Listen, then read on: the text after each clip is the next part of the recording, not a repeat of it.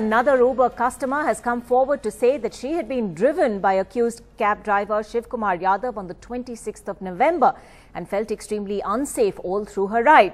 She had complained in an email to Uber about the driver's behavior and had been told the driver would be spoken to.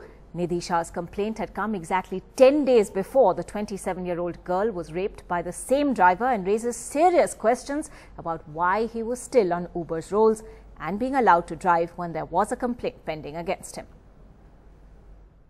Tell us what happened with you when you took the cab with the driver now accused of rape on the 26th of November. Barka, actually, so the guy had said to me before I got in that his GPS wasn't working and I had to find him just by walking through Chandni Chowk. We got in, it was me and my partner, and both of us were sitting, but he kept staring through the mirror and I felt a little uncomfortable, so I would hide behind so he couldn't see me. And I thought he was smiling a little creepily also. So eventually when he dropped us off, I thought I should report it to Uber.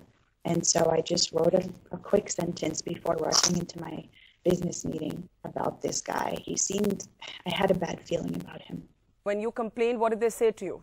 Essentially, they said that they would meet me and have somebody in operations have a chat with Shiv Kumar Yadav. Why are you saying, I wish I had done more? What more could you have done?